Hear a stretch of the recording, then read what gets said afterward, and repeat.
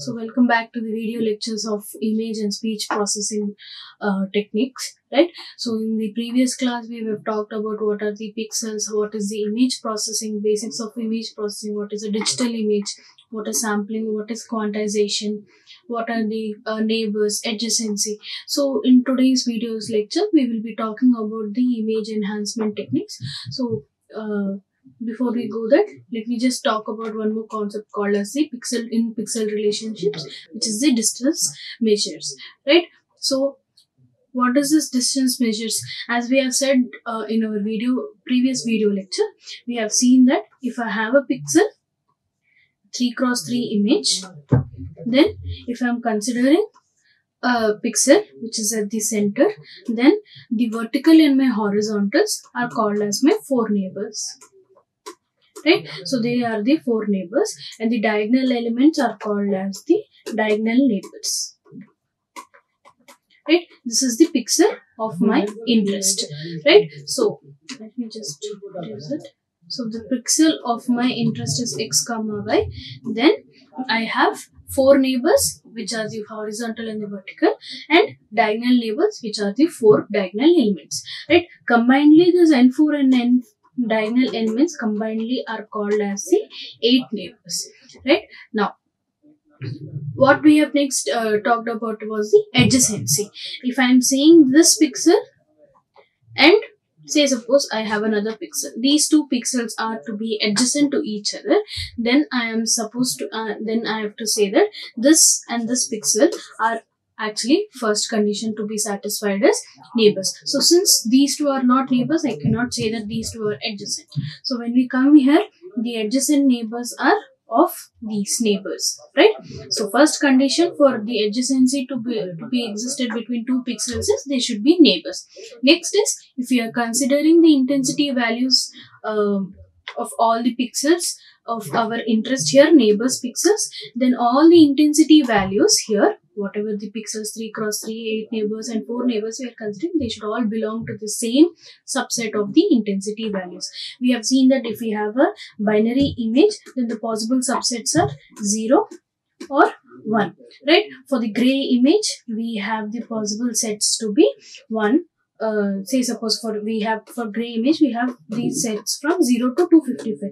So for example, we have taken 1, 2, 3 so on till 10, and we have checked whether the pixels adjacent, the neighbors which are adjacent are belonging to the same intensity subset or not. So based on that we have taken a decision whether they are adjacent or not, right? So next important part we have to talk about in pixels relationships is path existence.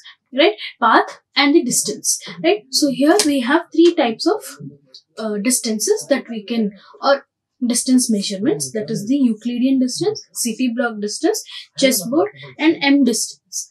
Right, now what is happening here is, if we are calculating the distance measure, then we are assuming few conditions, which are the distance at my required pixel, which is P of Q, P comma Q, which is always greater than or equal to 0. Right? If P and Q, they are both pixels are same. Say suppose, let me just erase this here. Okay, I have a image here. Okay, this is my pixel P, this is my pixel Q. Right, so the distance between this P pixel and Q pixel should be always greater than or equal to 0. If the distance is 0, then we say that P and Q are both the same pixels values. Right, so it is always a positive value which cannot be negative.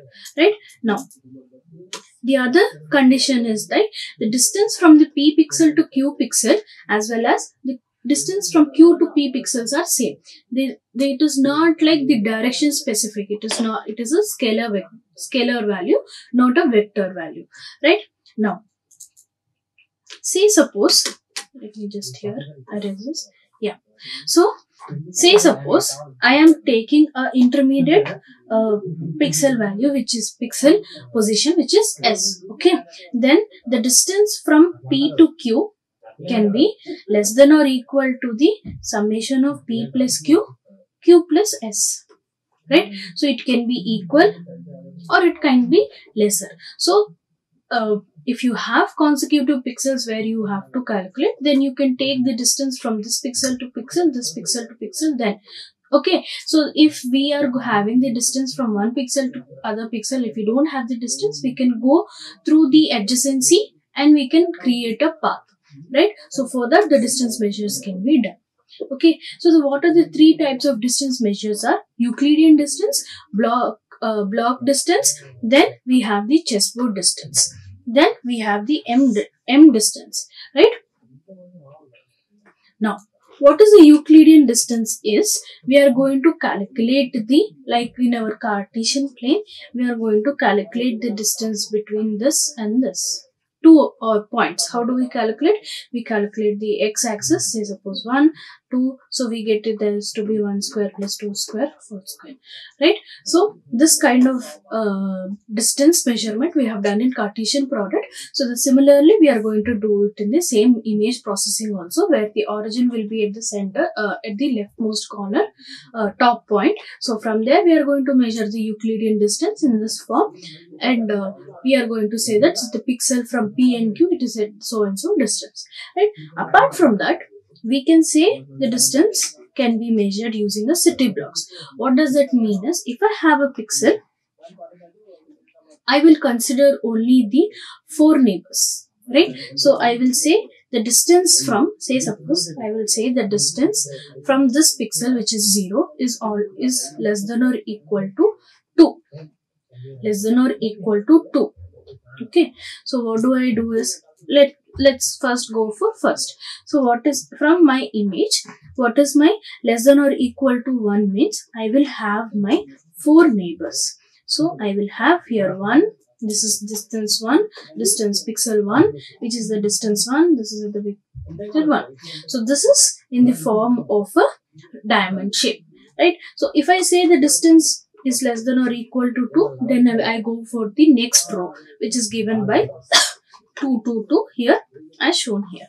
So if we see that the city block distance is in the form of a diamond shape, and it is always considering the 4 neighbors of this pixel, right? We are first going to consider the 4 neighbors, then after that we are going to go for the next 4 neighbors. So this city block distance will give you my 4 neighbors distance, right? Let's go for the chessboard distance. What is this chessboard means?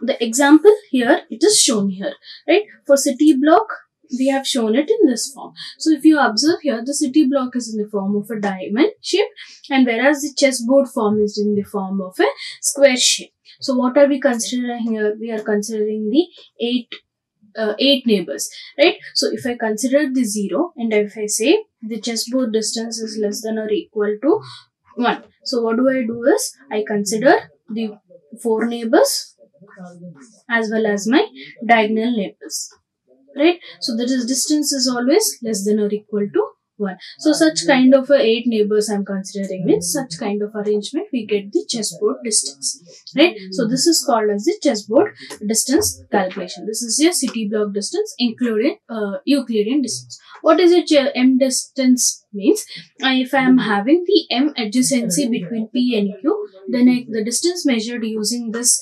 adjacency is called as your M distance, right? The next part, or the next important part in your pixels relationship is path.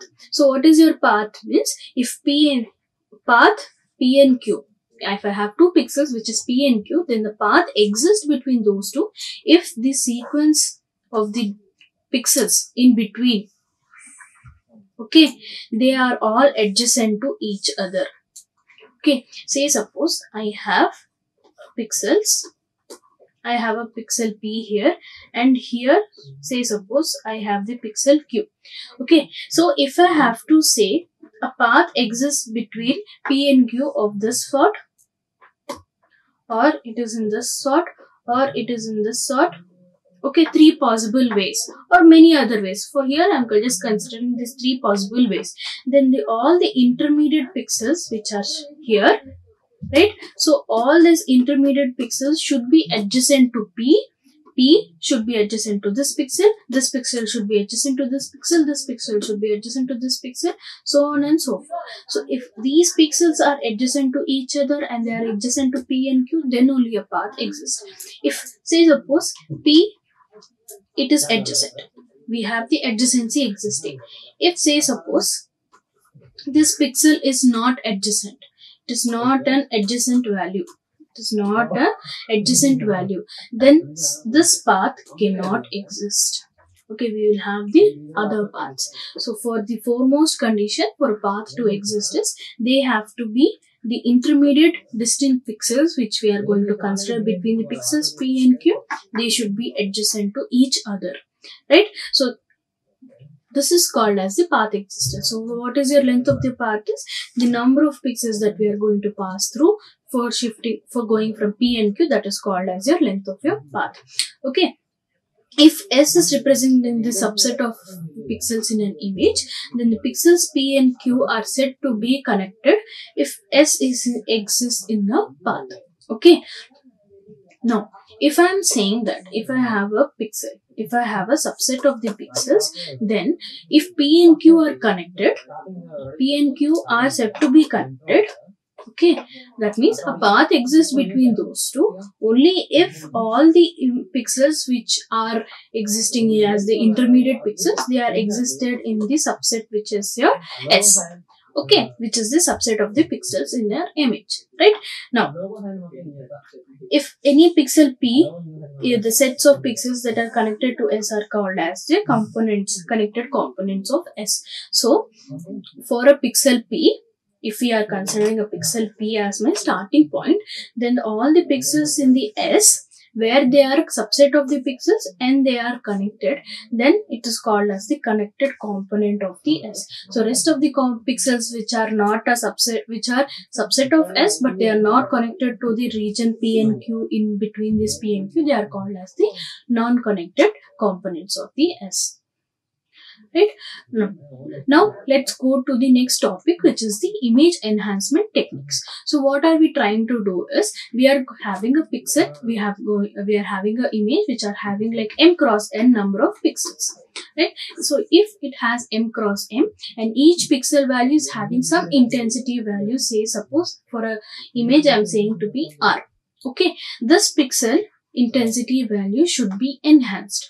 Okay, so there are different methods by which we can do. One such thing that we are going to do in the spatial domain process is called as the intensity transforms, and that can be represented in the form of this form, by this equation, where f of x comma y is the input image. We are doing some operations t on the input image such that we are getting a improved or the enhanced image which is represented by g of x comma y. So if you see clearly, the size of f of x comma y and the size of g of x comma y, there is no change.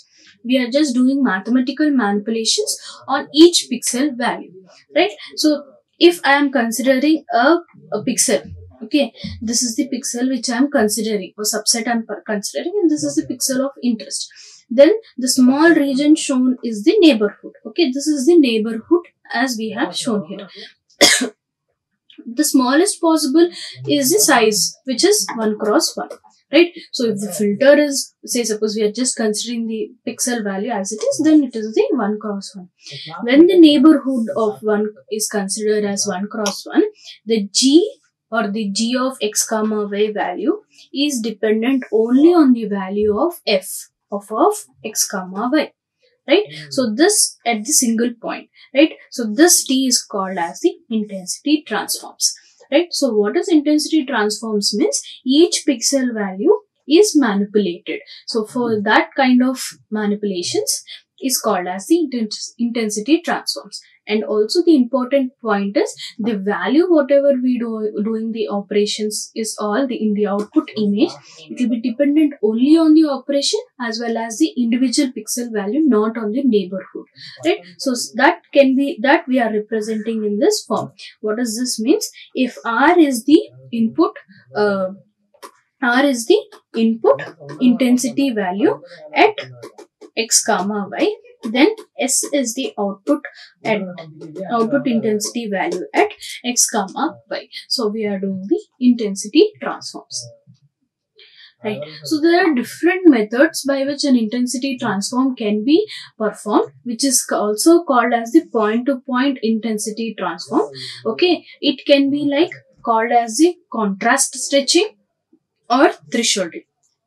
What do you mean by contrast stretching is, I have an image which is, I'm drawing a graph where I have the range of the intensity values are.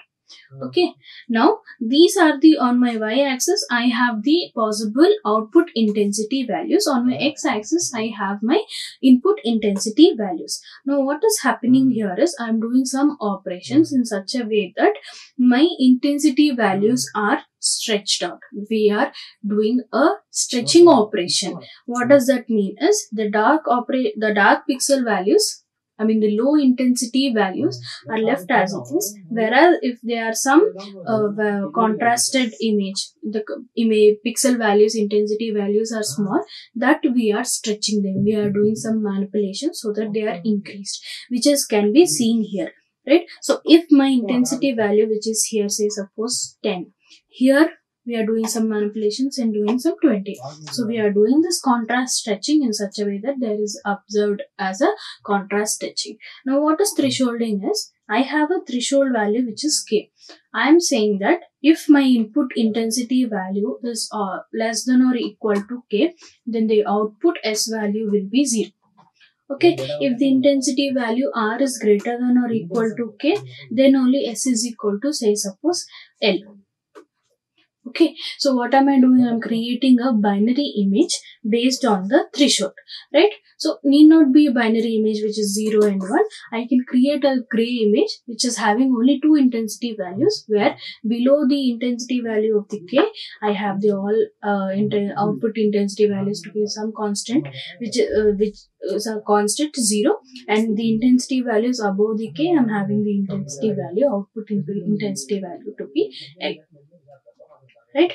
So there are three more basic intensity transform techniques in the contrast stretching. Okay, so in contrast stretching, I'll have my linear, logarithmic, and power. Okay, what is this linear, logarithmic, power? Is we are doing a linear operations on our input image intensity values, where the operations that we are considering are to be linear.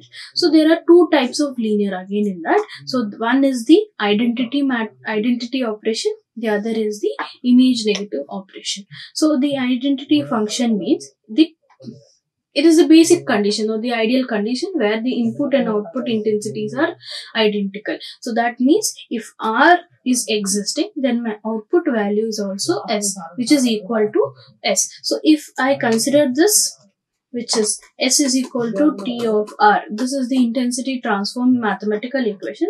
For this identity value, I can write S is equal to R, right? Next, if we go for image negative, what is my image negative is, the negative of the image means the intensity values are ranging between 0 to L minus 1.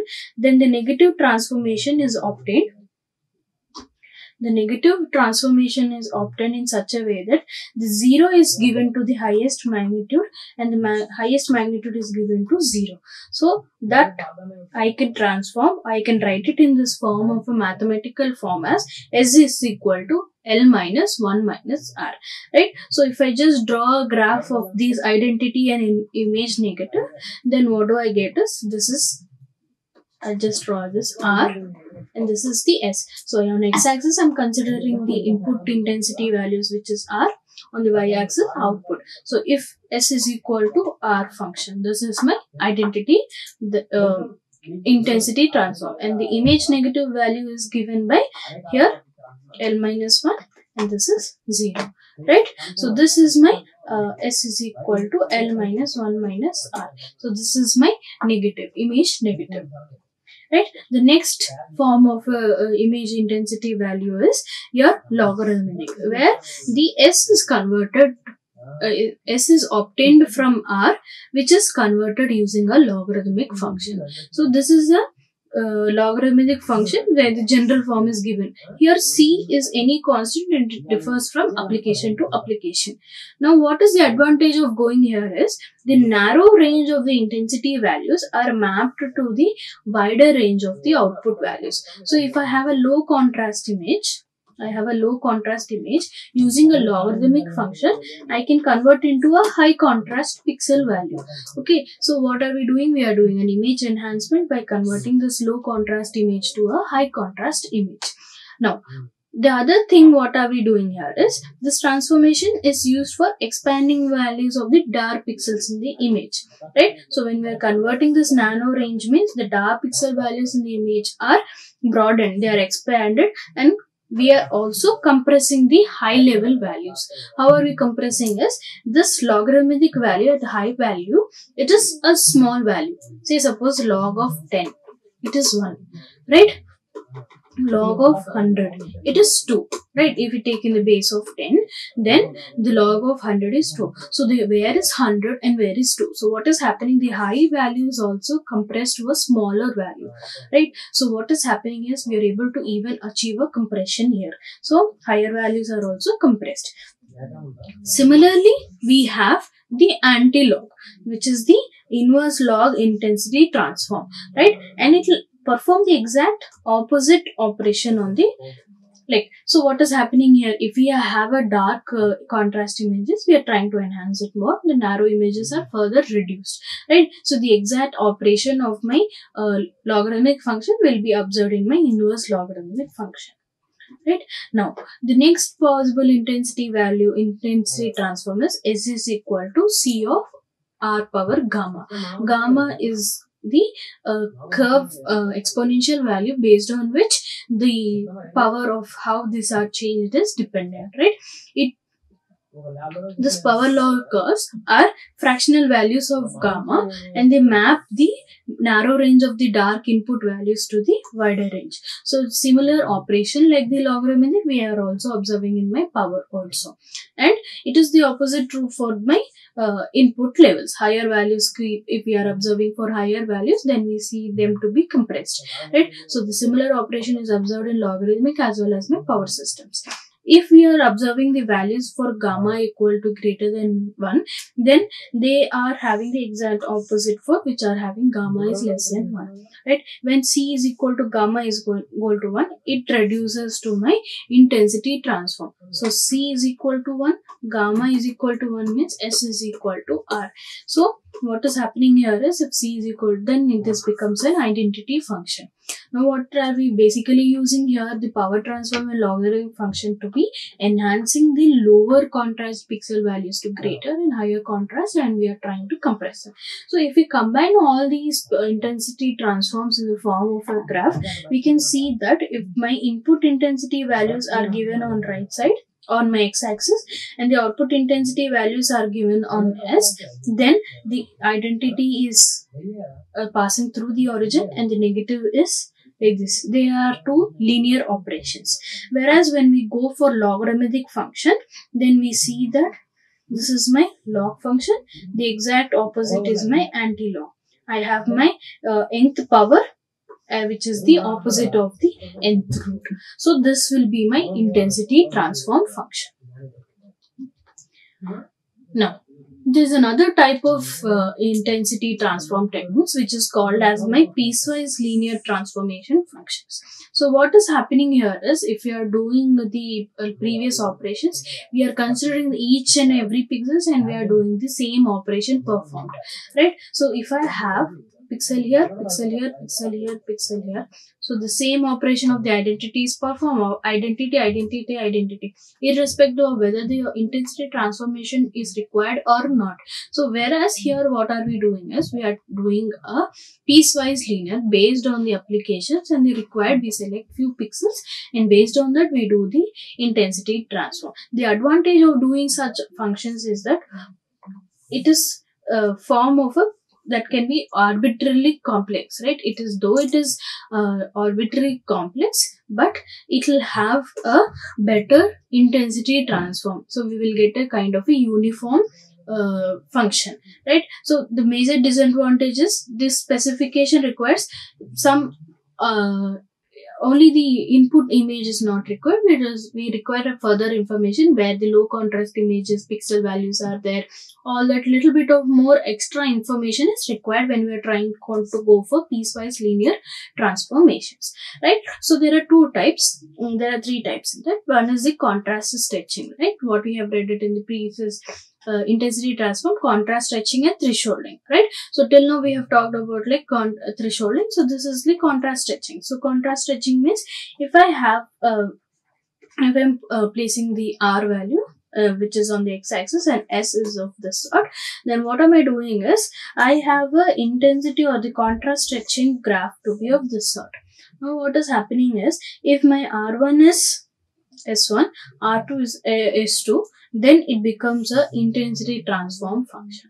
Whereas if I am considering this R1 equal to S1, R2 and S1 equal to 0, S2, this becomes a thresholding function, right? So this becomes a thresholding function which is represented of this form, right? In general, what are we assuming is R1 is less than or equal to R2 and S1 is less than or equal to, right? So that kind of a function is a single valued and a monotonically increasing function. So we are considering a single valued and monotonically increasing value where that input image is having a intensity value R and we have a single value S. Right? Say suppose we have the intensity value R1, then we have the input intensity value to be S1. Okay, so this S1 cannot be equal to S because we are considering a monotonically increasing value.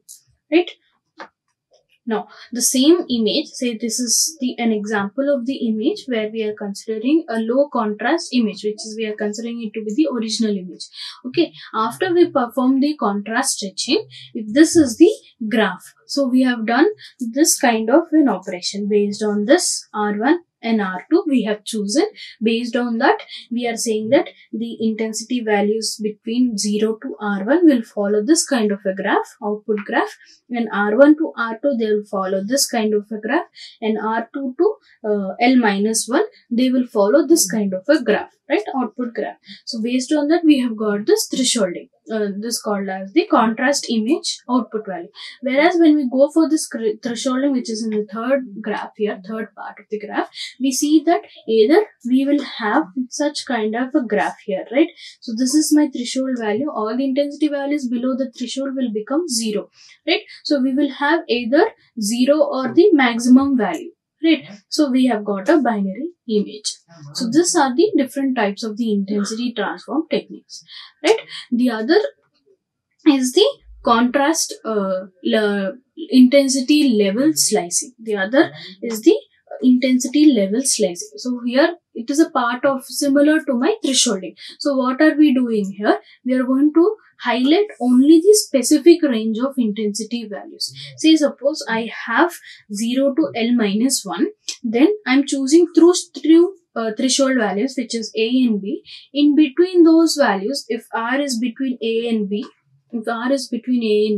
then my S is changing to be this value. Okay, rest all there is no operation performed, right? Or we can say directly it to be 0, right? So I'll have 0 like this.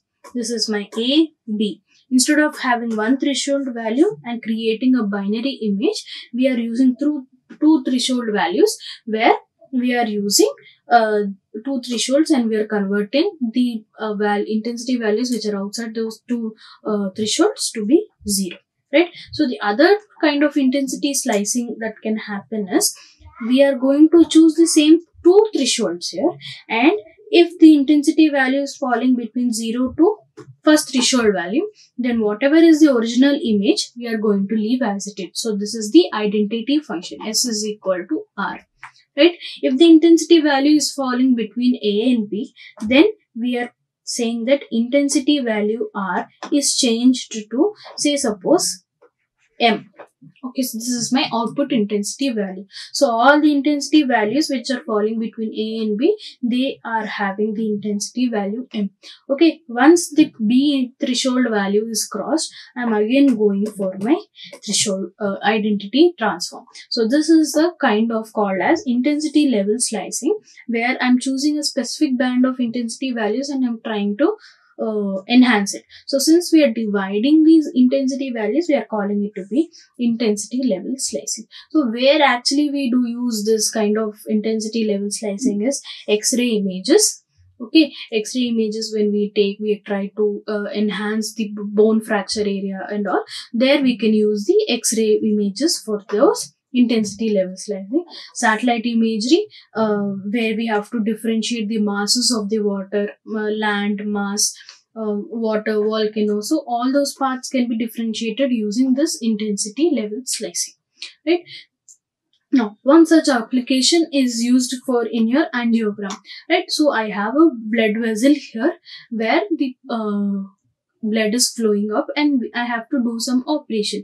So what am I doing this? If I perform a thresholding operation, or if I do my first kind of a intensity level slicing and second type of my intensity level slicing, I can see the difference in my images. So what is happening is, if it is this kind of a vessel wherever the blood is flowing, that is having the value 1, which is the white color, right? Rest of the background is 0. Whereas when we go for the other set where the image is not distorted, there we see that we are able to slightly see the other organs existing here, right? So this is more advantageous when we go for the medical image enhancing. So what is happening here is, the original image is left as it is in my second case, right? This is my second case, this is my first case. In my second case, my original image is left as it is. So this is more advantageous. Whereas here I will have only the binary. So this is like used for analysis part, but when we are going for real-time applications, operation time, when we are trying to do, we will use this kind of the intensity level slicing, right? The next type of the intensity transform is the bit plane slicing. So what is happening here is, we are having a image, right? So 1, 2, 3, 4, 5, 6, 7, 8, 9.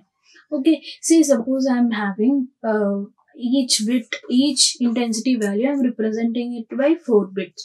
So what is this? I have 0, 0, 0, 1, 0, 0, 1, 0, 0, 0, 1, 1, 0, 1, 0, 0, 0, 1, 0, 1, 0, 1, 1, 0, 0, 1, 1, then 1, 0, 0, 1, 0, 0, 1, right? So this will be our if I'm representing by 4 bits, this is my image, right? This is the same image I'm representing in the form of binary values. Now what am I saying is, I can consider all the MSB bits, the first bits, and form a matrix which is equal to 0, 0, 0, 0, 0, 0, 0, 1, 1, right? Next, if I'm considering the next bit, this 1, 1, 1, 1, 1, 0, 0. So this is the next bit. So on and so forth. I can create 4 bit matrices like this, right? So I'm using 4 bits to represent each intensity value. Then I can create 4 bit planes. Each matrix here is called as the bit plane. So if I stack up all my bit planes in this form, I can say that each bit is having the information about the image. So when I am trying to reconstruct back to my original image from my bit planes to here, if the only the highest, which is the MSB bit, here we are using 8 bits, say suppose in this example, then the MSB bit plane is the 8th bit plane.